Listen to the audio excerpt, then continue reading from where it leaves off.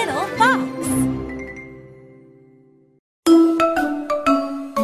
The Enormous Turnip. One day, a farmer planted a turnip seed. Turnip, grow big and grow strong. He talks to that turnip every day. Finally, the turnip was ready. The farmer pulled the turnip, but the turnip didn't move. Help me pull the turnip.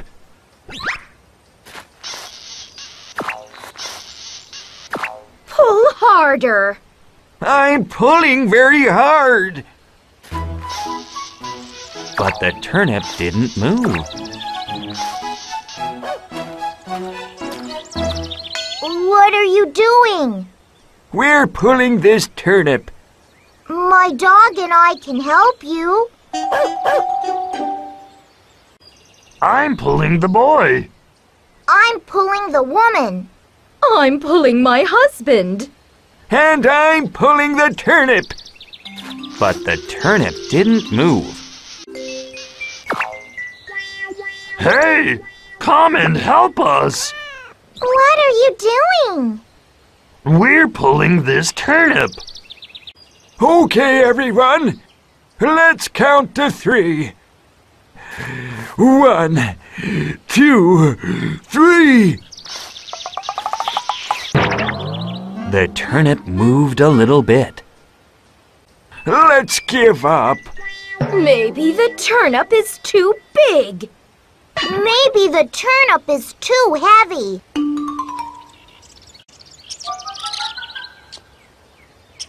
What are you doing? We're trying to pull this turnip. I can help you. You, a little mouse? If we work together, we can pull this turnip out. Let's try one more time. Is everyone ready? Ready? Come on, pull! Harder! Heave-ho! I think it's moving. Ouch, my tail! Stop moaning! Pull! The turnip is moving. We did it together! We make a good team. Tomorrow, I will plant pumpkins. Is that a good idea?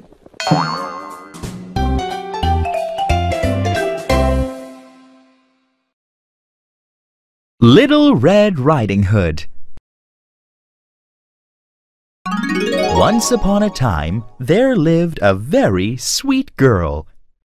She always wore a red cape with a hood. So everyone called her Little Red Riding Hood. What a beautiful day it is! Hello, Birdie. Good morning, Mr. Squirrel. One day, Little Red Riding Hood's mother had some bad news. Your grandma is sick. I made her some food, but I can't take it to her. Poor Grandma. I'll take it, Mother. What a good girl you are. Here's the food. Be careful going through the forest. I will. Goodbye, Mother. Grandma lived on the other side of the forest. So Little Red Riding Hood took the basket and left for Grandma's. In the forest lived a big, bad, and very hungry wolf. There's nothing to eat in this forest. I'm sick of squirrels. The rabbits taste rotten. I want something new and yummy. Just then, Little Red Riding Hood walked by. She stopped when she saw the wolf. Oh, hello, Mr. Wolf. Now, she looks very tasty. Good day, little girl. Where are you going? to my grandma's house. She's very sick. Talking to strangers, especially hungry ones, is dangerous. But Little Red Riding Hood did not know that. That's too bad. Where does your grandma live? Maybe I can visit her too. She lives on the other side of the forest. It's very easy to find. Hurry along then. You mustn't keep Grandma waiting. So Little Red Riding Hood continued on her way. The wolf watched her go. He had a plan. I'll run to her grandma's house and wait. Then, when she comes... The wolf ran through the forest to Grandma's house. Hello? Anybody home? There was no answer. The house looked empty. Where could Grandma be? Just then, the wolf heard Little Red Riding Hood coming up to the house. So the wolf put on Grandma's shawl. Then he jumped into the bed. Knock, knock. Who's there? It's Little Red Riding Hood, Grandma. I brought some food for you. Oh, how lovely. Come inside, dear. Grandma, what's wrong with your voice? It's this terrible cold. Grandma, what big arms you have. All the better to hug you with, my dear. Grandma, what big ears you have. All the better to hear you with, my dear. Grandma, what big eyes you have. All the better to see you with, my dear. Grandma, what big teeth you have. All the better to eat you with, my dear. Poor Little Red Riding Hood. Ah! Help! Help! There's no one to help you. You're mine now. The wolf caught her with his big arms. He opened his mouth. He was about to bite her with his big, sharp teeth when... What's going on? I'm going to eat up your granddaughter. Yum! Well, I was just about to make some soup. Let me put some vegetables in. Then you can put her in too. Grandma! Don't worry. Grandma wasn't really going to let the wolf eat Little Red Riding Hood. Grandma had a plan too. Hurry up! I'm starving. Hold your horses. I'm almost done. The vegetables Grandma put in the pot were hot chili peppers. She stirred the soup with a big wooden spoon. Taste this, Mr. Wolf. It's burning my mouth. Oh, no. Here, eat this. You'll feel better. Ow! My mouth is on fire. Ow! Oh, dear.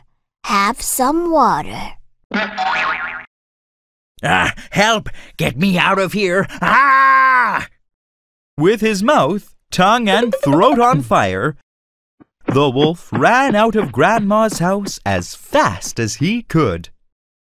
They never saw him again. Now, Little Red Riding Hood, did you learn your lesson? Yes, Grandma. I'll never speak to strangers again. And I'll never eat Grandma's soup. The end. Anansi and the Melon. Anansi the spider sat in a tall tree, watching Goat work in his garden. Goat's melons look delicious, Thought Anansi. The spider loved fruit, but he was too lazy to grow anything himself. When Goat left, Anansi dropped into the garden. With a thorn, he carved a hole in a melon. He crawled inside and began to eat, and eat, and eat. Anansi rubbed his full belly. Goat will be back soon, He said. I must go. He tried to crawl out through the hole, but now he was too fat. I'll wait until I'm thin again. Anansi grew bored while he waited. When Goat returned, Anansi got an idea. He loved to play tricks. He could trick Goat. Goat picked up the melon. Ow! Anansi yelped. Who said that? Goat cried, looking around. Me. Replied the melon. Goat blinked. Melons can't talk. Yes, we can. This is incredible. Said Goat. I must show the queen. He hurried toward the palace. Rattlesnake saw him. Where are you going? She called. I'm taking this melon to the queen. Replied Goat. It talks. That's silly. Rattlesnake laughed. As silly as... A kind rattlesnake? Said the melon. Rattlesnake scowled. Who said that? I told you, this melon talks. Said Goat. Amazing! Said Rattlesnake. I will go with you. Goat and Rattlesnake headed toward the palace. More animals heard the melon talking. They followed Goat and Rattlesnake to the palace. Goat bowed. Your Majesty, we brought you a melon. The queen frowned. I already have plenty of melons. This melon is unique. Explained Goat proudly. It can talk. The queen stepped closer. Speak, melon, She ordered. But the melon stayed quiet. Melon, I order you to speak. Still, the melon was silent. What a silly melon. The queen snapped. Silly? Echoed the melon. You're the one who's talking to a melon. The queen's face turned bright red. She picked up the melon and flung it with all her might. The melon hit a tree in Goat's garden and shattered into pieces. Anansi crawled out of the melon. I'm thin again. He said happily. I'm hungry too. He scurried up a nearby banana tree. Goat returned to his garden. The melons, I'm never listening to you again. Good idea. Called a banana. Talking melons always bring trouble.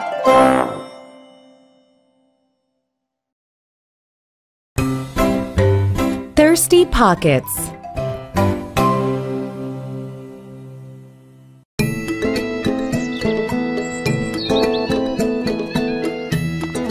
One day, Ali went to a dinner party at his friend's house. There were 4 guests, including Ali. 2 of them were merchants, and the third was a government official. Ali did not know the merchants, but he recognized the government official. People said that this man was dishonest and a thief. But Ali was wise and did not believe everything he heard. The men were hungry.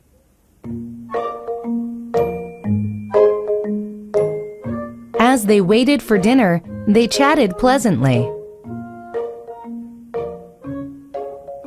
Ali's friend served many delicious things to eat. There was soup, rice, meats, and many kinds of fruit. But when it was time to eat, Ali's friend excused himself.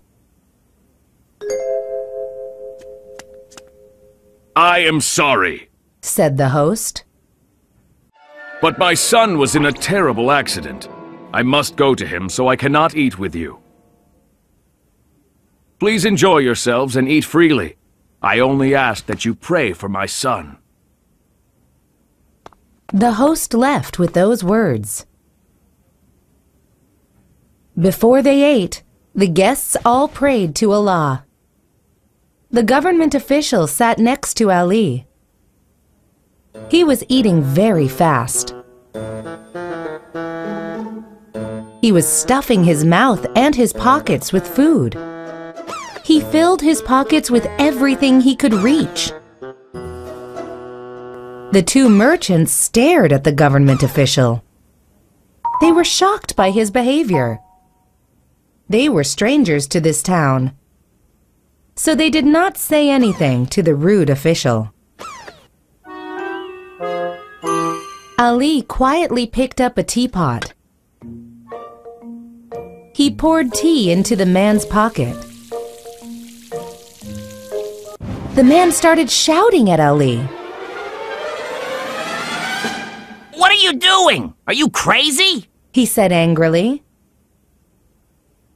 Excuse me, Answered Ali. I saw that your pockets were hungry. I thought they might be thirsty too. The government official was embarrassed and said nothing more.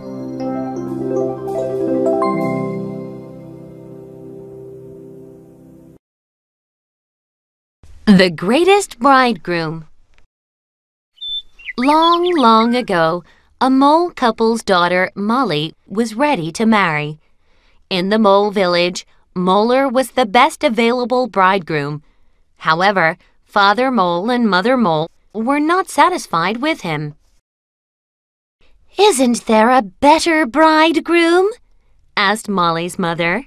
"Our Molly must marry the greatest bridegroom," said her father. Father Mole and Mother Mole discussed the matter.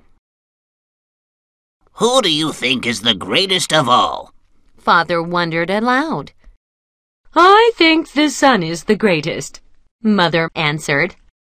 Father Mole went to the sun. "Gosh, it's so hot. Son, are you the greatest of all?"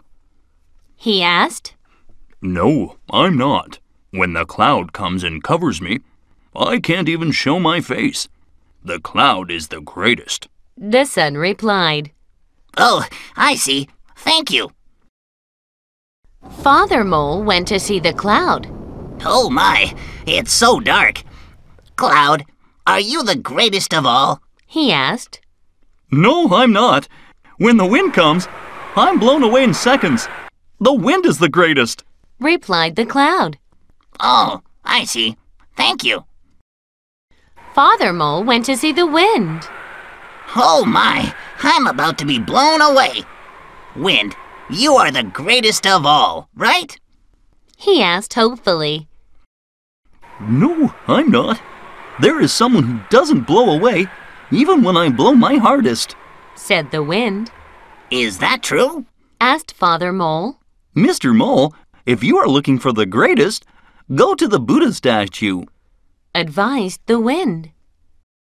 Though Father Mole was tired, he went to see the Buddha statue. "Finally, I found it. Buddha statue, you are the greatest in the world, right?" Father Mole asked. No, I'm not. If a mole dug a hole under my feet, I could not stand for even a minute. The Buddha statue answered. "Do you think the mole is the best bridegroom in the world?" asked Father Mole. Definitely. The Buddha statue answered with laughter. Father Mole then went back to the mole village. "Honey, I found someone who is the greatest," he declared to his wife. "Oh, really?" Mother replied. Father Mole explained. "The sun said the cloud is the greatest. The cloud said the wind is the greatest. The wind said the Buddha statue is the greatest. And then I found out who is the greatest of all. Who is that? Mother Mole asked. It is one of us, the moles. Well then, we must choose the best bridegroom from among the greatest moles, Mother replied. As a result, Father Mole and Mother Mole met with Molar. Soon, Molly and Molar were married. Couldn't the greatest in the world be right next to you? Tikki Tikki Tembo. A long time ago in China, there lived two brothers. One brother was named Tikki Tikki Tembo no Sa Rimbo Harikari Bushki Pom Pom Mino, and the other one was named Ching. Mother and father loved both their sons, but they loved Tikki Tikki Tembo no Sa Rimbo Harikari Bushki Pom Pom Mino more. One day, the two brothers were playing near a well. Suddenly, Ching fell into the well. Tikki Tikki Tembo no Sa Rimbo Harikari Bushki Pom Pom Mino ran to tell his mother. Hurry!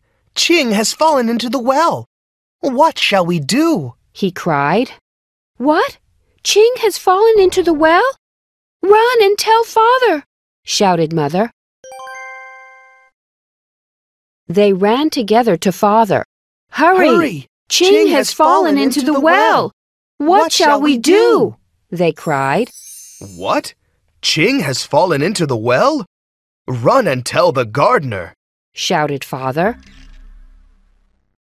They ran together to the gardener. Hurry! Ching has fallen into the well. What shall we do? They cried. What? Ching has fallen into the well? Shouted the gardener. So he got his ladder. Tikki Tikki Tembo no Sa Rimbo Harikari Bushki Pom Pom Mino, his parents, and the gardener ran to the well. The gardener put his ladder down the well. Ching was wet and cold, but he was happy to be alive. Some time later, the two brothers were playing near the well again. This time, Tikki Tikki Tembo no Sa Rimbo Harikari Bushki Pom Pom Mino fell into the well. Ching looked here and there for his brother. Suddenly, Ching heard his brother's voice. Help! Ching ran to tell his mother. Hurry! Tikki Tikki Tembo no Sa Rimbo Harikari Bushki Pom Pom Mino has fallen into the well. What shall we do? He cried.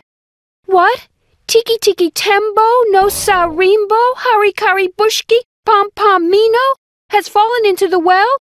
Run and tell father, shouted Mother.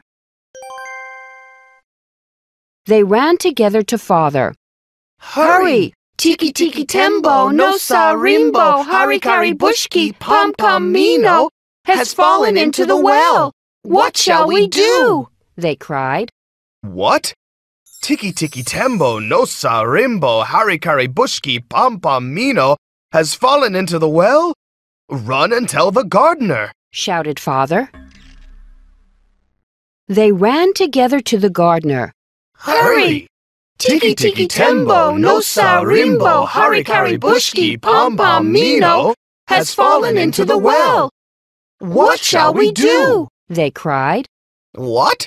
Tikki Tikki Tembo no Sa Rimbo Harikari Bushki Pom Pom Mino has fallen into the well? Shouted the gardener. So he got his ladder. Ching, his parents, and the gardener ran to the well as fast as they could, but it was too late. If Tikki Tikki Tembo no Sa Rimbo Harikari Bushki Pom Pom Mino's name was short like Ching, then he would not have drowned.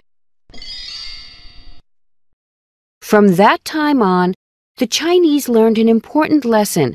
Never give your children such long names. That is why the Chinese have short names today.